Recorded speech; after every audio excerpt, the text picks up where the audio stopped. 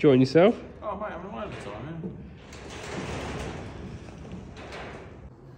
Okay, so we connected a few things up. We've got the fuel sorted, the petrol connected up to the lift pumps. We've got some brand new oil, some vintage SAE 50 to go in. This is the oil tank.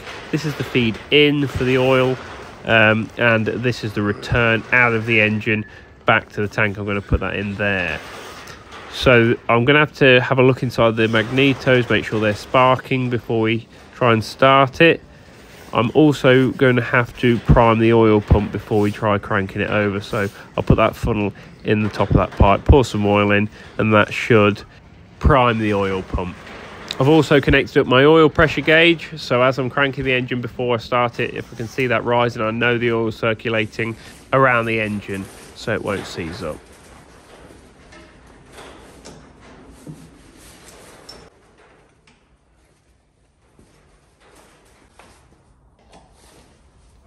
So as I mentioned a minute ago, I'm going to backfeed the oil pump to prime it. I do this by backfilling the pipe that goes to the oil filter. The next step is to remove the distributor caps and take out the rotor arm.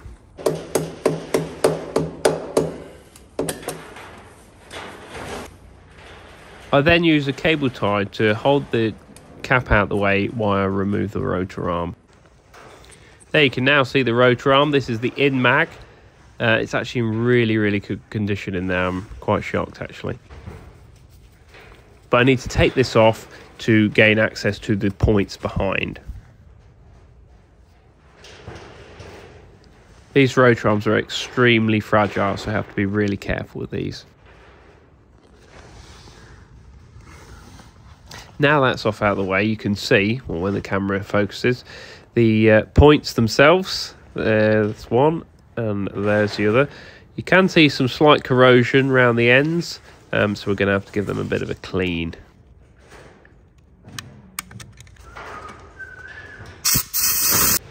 Another job I need to do is connect the earth wires so I can actually stop the engine when it's running. The earth wires go in here, and all they do is basically ground the mag out to stop it from sparking, which then stops the engine from running, and that's done with this cable here that I'm about to put in.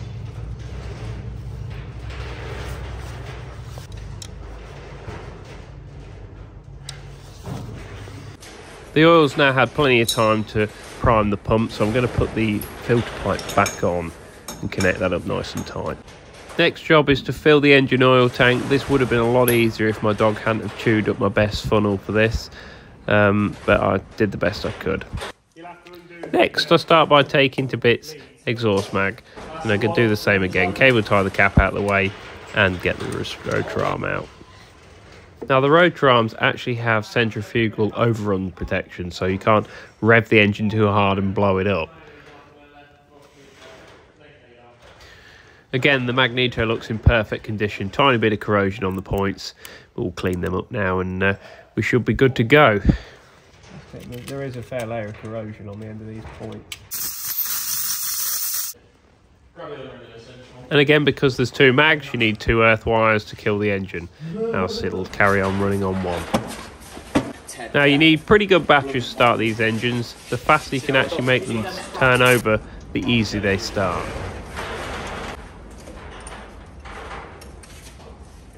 When running them for the first time, I always connect my charger on boost at the same time. What's everyone doing? Teddy! Kisses.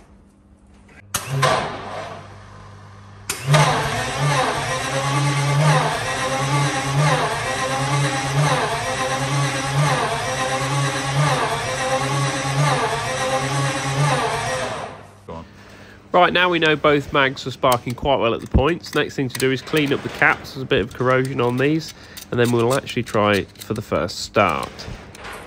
3, 2, 1.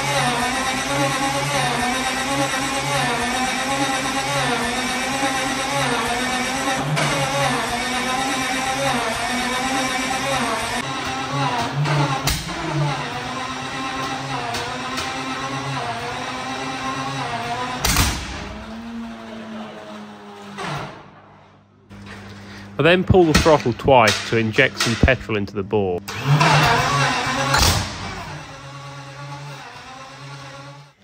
It seems we don't quite have enough fuel pressure, so Jack starts to prime the lift pumps. We also put a cap full of petrol down the ear of the engine to give it a boost of fuel. We're good to go.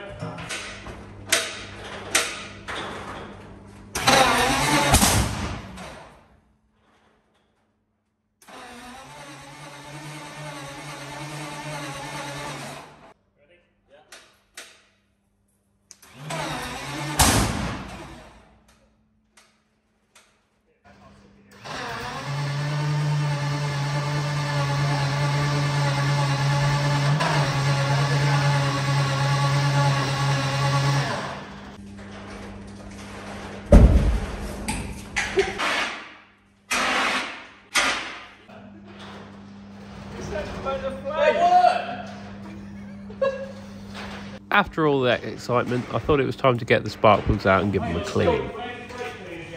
Up here. Still lubing the end of the spark plug, look at that. God. That was in far too tight.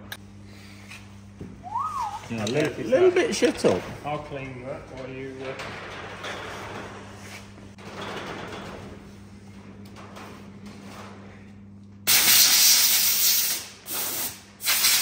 Right, you can stop that now because I'm starting to feel a wet patch.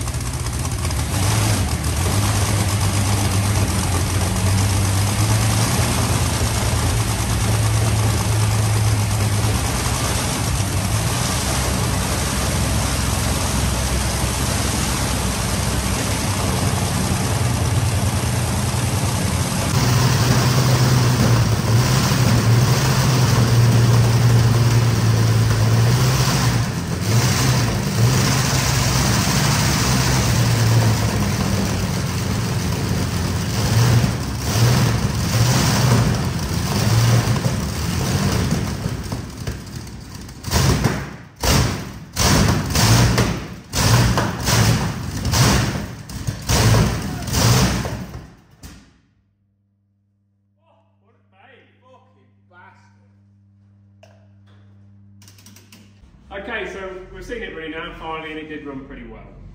The initial trouble we were having was the magnetos not sparking. The points themselves had actually just stuck together over time, and just a tiny bit of corrosion had made the 2 points that actually make the spark stick together. So we scraped them off with a knife, and they were sparking like a trooper. We normally actually have to take them off and run them up in a drill, but they were in real good condition, so I was quite impressed with that.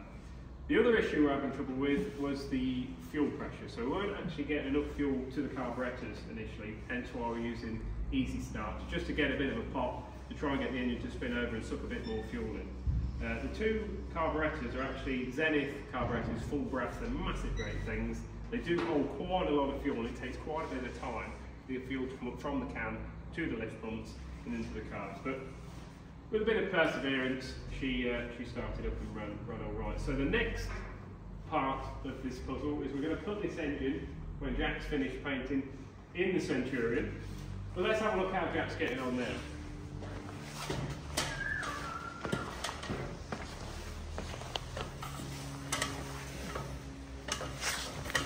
So Jack's painted inside the engine bay. He's obviously also got rid of a lot of the existing oil, dirt, and just getting a good old spruce up. I've got to do another coat yet. He's got to do another coat yet. It's pretty slow. The radiators, obviously can't get new radiators. They're like impossible to find, but they are in pretty good condition. So although they're a little bit fins are bent in places, we'll straighten them out and they should be all right. Coat of paint, they'll look pretty good and they'll work all right. So the next part, so the next thing we're going to do when Jack's finished painting, probably in the next video, or hopefully in the next video, we'll definitely be putting that engine into that gap.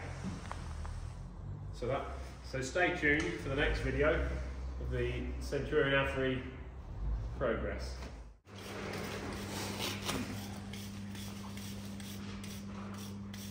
Same brush you use to brush his teeth.